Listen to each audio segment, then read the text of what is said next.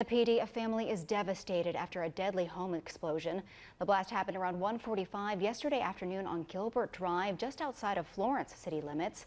Deputies have not yet revealed what caused that explosion, but a family friend who was inside the house during the blast explains what she saw happen. Niece and everybody else that had got out safely. That was my main concern. The air conditioning was on fire. And by that time, they had all busted out the windows to get out, and then the house went up.